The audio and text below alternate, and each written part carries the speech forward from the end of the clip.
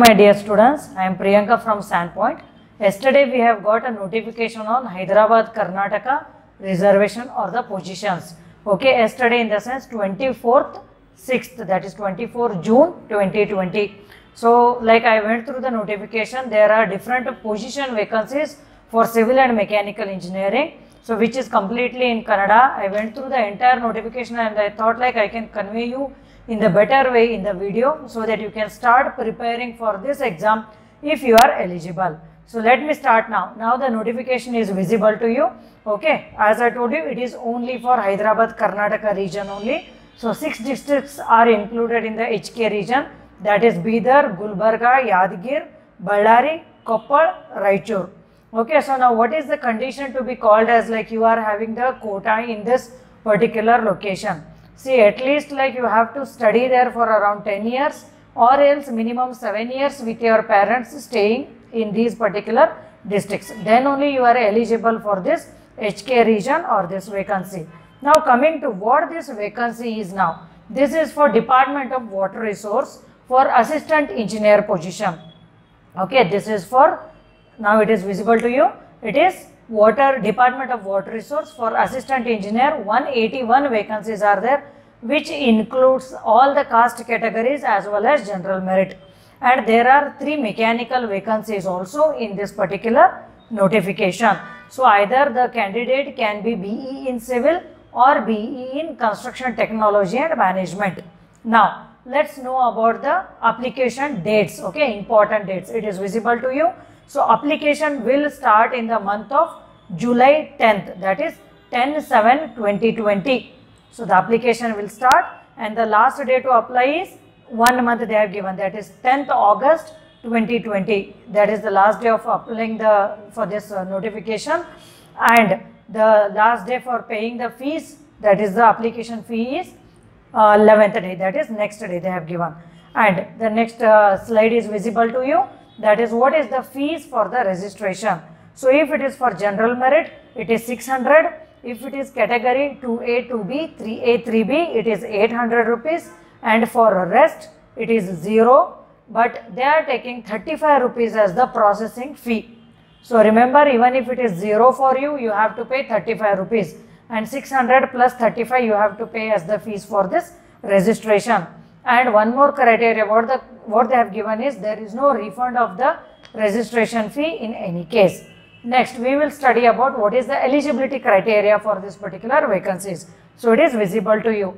We have to be Indian, of course. Then if you have studied Kannada subject in 10th, okay, first or second language, then no need to give the Kannada exam. But if you haven't taken Kannada as one of the subjects, then you have to give a separate Kannada exam. Okay, where the details are mentioned here, a separate Kannada exam where the syllabus will be your 10th standard Kannada syllabus, and the exam will be for 150 marks. In that you have to score minimum 50 marks. Understood? Next, let us know the interview process. So this entire process, whatever the notification or the recruitment process is there, it is based on the written test. After that there is interview process. Okay, now how exactly is the interview, or how many, what is the proportion they will be calling? It is around 1:3 they will be calling. Okay, 1:3 they will be calling for interview. That means for 181 vacancies, there are 543 people will be shortlisted for this particular position. Okay, and if the entire like interview plus exam is of 100% or 100 marks, then in that 12.5 is considered for interview and 87.5 is considered for written test. Altogether, you candidate will be evaluated for 100 marks. Okay, now how is the exam pattern? It is of MCQs types. Okay, it is an objective paper. Okay, you can see the how the pattern of the paper is there. There are 2 papers. So paper 1 will be your general studies and paper 2 will be your civil engineering subjects, civil or mechanical engineering subjects. So general studies will be for 200 marks and the duration is 1.5 hour. Technical is 200 marks and the duration is 2 hours. Okay. Now, when you go for the exam, what are the certain rules you have to follow? ID that is compulsorily, that is you need to have the original ID card. It can be your Aadhaar card, passport voter card, driving license, any of these documents you have to have. Without that you will not be able to enter into the exam hall. Okay, and in this notification they haven't finalized, which is visible to you now, which is not yet finalized, that whether this will be online paper, that is CBT test, or offline paper, that is OMR sheet. That is not yet decided. Okay, that might be notified again after few days in the website. Okay, but if it is an online paper, they will be providing a mock test also in their website. So no need to worry about that. And nothing is mentioned about calculator in this notification. Okay, now how the paper pattern will be? There are questions of which are printed in English and Kannada, both the language. So you can accept any of the language and solve the exam. And whatever the exam date, see in this notification they haven't notified the exam date yet. They have given you 1 month, more than 1 month time to fill the form. Okay, exam date will be notified later. So you have to keep visiting KPSC website, and hall ticket can be downloaded later, and exam center is also not yet mentioned, that will be notified later. Okay, and there are certain reservations or certain certificates which you have to have with you. The first certification is of course HK certificate, second one is your caste reservation certificate, rural background. This you will be eligible only if you have done from 1 to 10th in rural places. Kannada medium also you have the vacancy, and ex-army, physically handicapped. So there are reservations for all these. Fine. Now you can see the contact numbers which are displayed here. If you have any issues, they are the officials' contact numbers. So you can contact them and get your doubts clarified.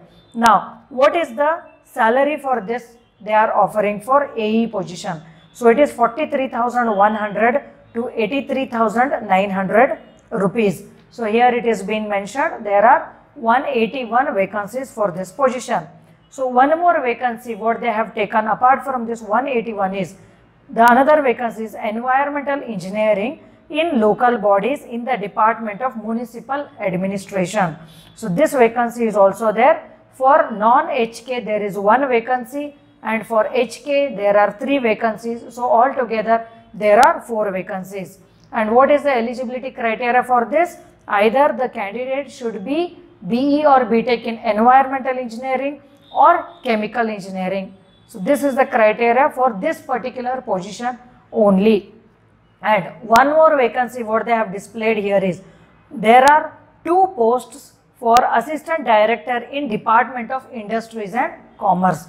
So there are 2 posts. They are not asking experience in any of the posts, and for this post any engineering background degree holder can apply. He can be from any background, civil, mechanical, EC, electronics. Anyone is eligible for this particular position. Okay, and salary of this is little higher than that of the AE salary.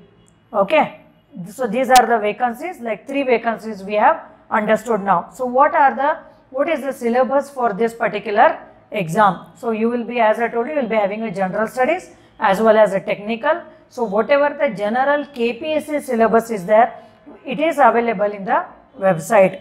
So the subjects included are building materials and concrete technology, strength of materials, SA, RCC, steel, FM, hydrology, irrigation, hydraulic structures, geotech, transportation engineering, environmental, survey, bridge, estimation and costing, CTM, environmental studies.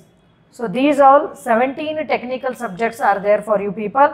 So what is this environmental studies? You will be having all the info, like the syllabus will be something like ecology and environment, which you study in general studies part of any government exam.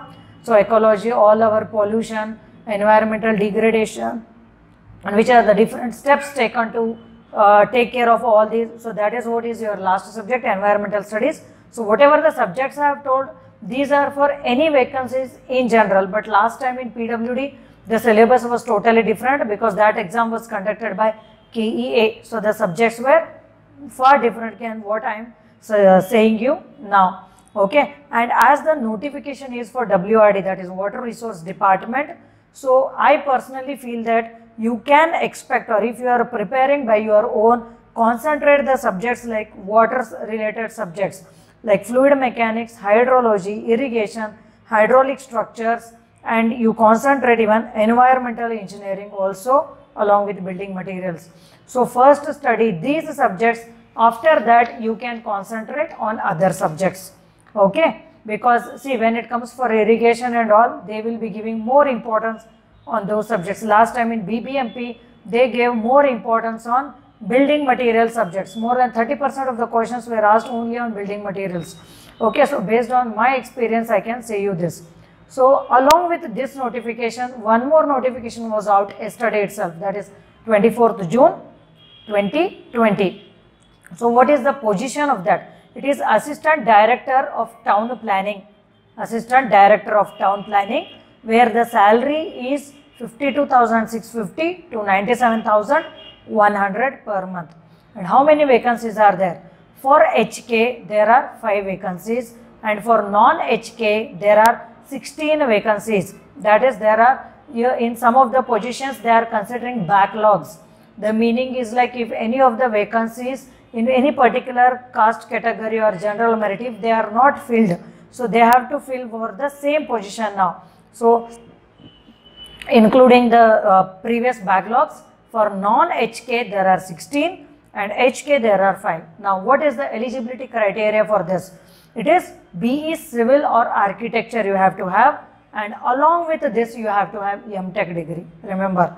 So this explanation for Assistant Director for Town Planning is only for MTech students, it is not for BTech students, which you have to remember. So how this exam pattern, so MTech, which are the different branches they are considering in MTech.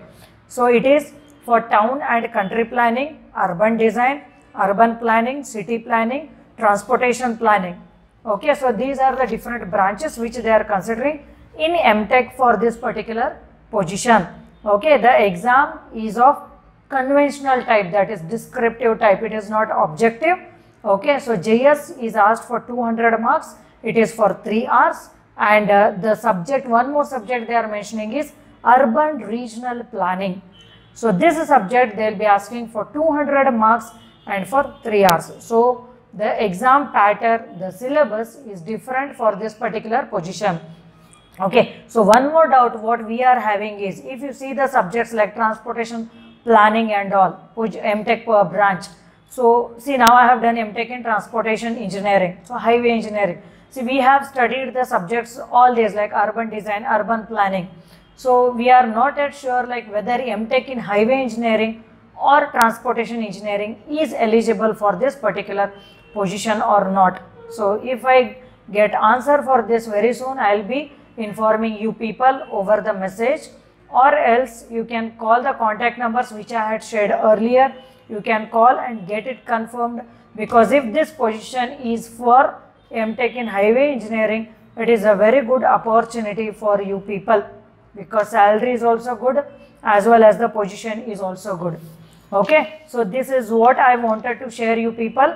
So in our website, I have added the syllabus of all this, that is civil, mechanical engineering, and the syllabus for this Assistant Director for Town Planning. That syllabus is not yet notified in the website. So when we get the notification of that, we will be uploading in the website. And along with this, I have given notifications also in that website. So the link will be displayed in the description box.